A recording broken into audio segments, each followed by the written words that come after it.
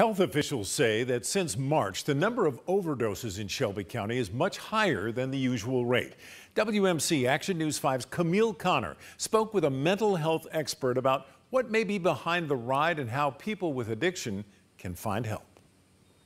Shelby County health officials say there have been more fatal overdoses in the last couple of months than coronavirus deaths. So since March 15th, we've experienced 700 overdoses and experienced 102 fatal overdoses. Psychiatrist Dr. Shubi Mukatira with Blues City Psychiatry and the Transformation Center in Memphis says it's the changes caused by this pandemic that could be making matters worse for people with addiction. People who are in early sobriety or seeking sobriety or who have had difficulty with alcohol and drug-related issues are struggling with heightened symptoms and cravings. Dr. Mukatira says things could be especially difficult for recently recovering addicts right now.